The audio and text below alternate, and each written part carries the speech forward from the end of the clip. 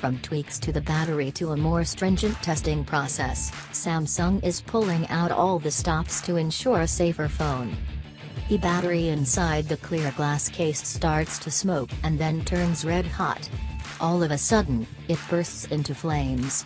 When the fire has died down, all that's left is the charred husk of a battery, specifically, a battery meant for Samsung's new Galaxy S8. The company lowered the capacity in the Galaxy S8 to 3000 mAh and in the 6.2-inch Galaxy S8 Plus to 3500 mAh.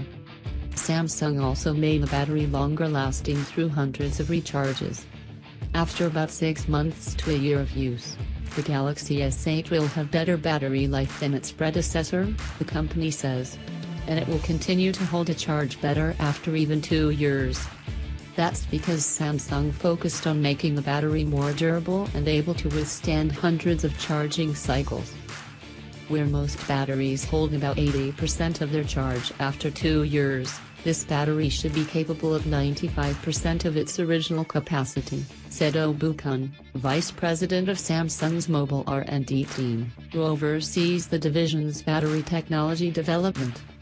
Samsung is now doing many of those tests on its own, as well as conducting new tests that would help it catch any battery flaws.